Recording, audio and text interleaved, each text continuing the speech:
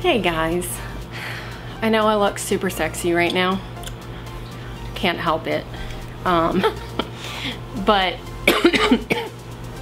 I was praying today. Felt like I really needed to talk about perfectionism. I think it's something that most people can relate to, in this drive to be perfect, a fear of imperfection, and the way that it gets us stuck. So I thought, hey, what's a better way of talking about imperfection? Well, totally not trying to be perfect. And what I mean is, I'm sure all of you know the struggle of constantly trying to present a certain person or a certain image to the world, when the reality of what's actually going on in your life isn't that perfect and isn't that pretty and isn't that put together.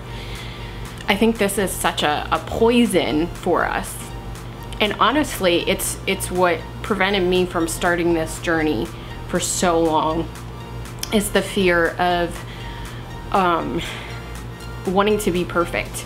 But something that I've learned through my years is that the most ridiculous thing is that in order to be perfect or very good at something, because I don't think we can be perfect, when you look at people who are just completely inspiring, people who overcome things, or people who play the piano in crazy ways, I mean, so many things that they've had to overcome to get to that point. But all we see, and I think today's society, especially with YouTube and everything else, all we see is the fruits of their labor, the fruits of their ability to be imperfect for a while.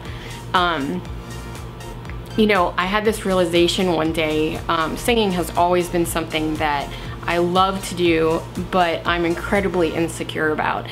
And I had this realization one day while praying that when you look at singers and where they started, they always were kind of crappy in the beginning. You know, yes, there are certain people that have like natural talent, but in order to get to the place that they're at, they had to crack. They had to learn how to breathe. They had to breathe imperfectly. They had to look stupid. Anybody starting out comedy or anything, anytime you're trying anything for the first time, it has to be imperfect. But if you don't do it, if you don't struggle through it, you'll never get anywhere. And it's funny because my husband, who I consider to have a really good voice and be a good guitar player, even though he says he's not that great, anybody who's heard him knows that he's a fantastic singer. He's just amazing at doing any kind of worship. And worship, if you're not Christian, it's basically like this using song to praise God. It's wonderful. Anyways, I would hear a lot of things from his family about how he used to be really, really bad. And it's funny because I have watched several people, just even in my community, who sing, and honestly we're not that great. And I will say right here and right now that I totally judged them, and I was like, man, you really suck. And then I watched them throughout the years, and because they tried, because they kept at it, they're some of the best singers that I know. I find that amazing because they're fearless. People like that are fearless. And I am so tired of the chains that bind us, you know? The inability to move because we're afraid of that imperfection. I thought today was a perfect thing because I'm not feeling well today, and this isn't gonna be perfect. And you know what? That's okay. It's okay. I had something on my heart today. I felt like the Holy Spirit was really moving and that I needed to get that message out. And I hope that this gives you encouragement. We can easily look at people who are on America's Got Talent or, you know, winning trophies, great at YouTube, great at gymnastics, great at, you know, any of these things, at the top of their game, at the Olympics, at the, you know, and find them so inspiring. But I think we need to start opening up ourselves to a little more vulnerability in order to help the rest of the world out. That if we can share our struggle, if we can share our imperfection and our fearlessness in that, I think that's more powerful than even the end goal. And anybody, I can guarantee, who is good at anything will tell you that it didn't just come to them.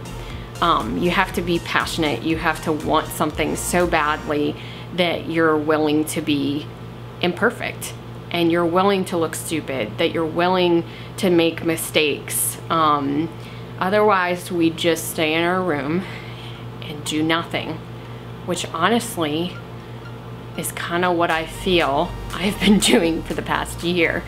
Because now granted, I've had a lot of health issues, so that has been a huge factor. But I have been afraid to do anything. So,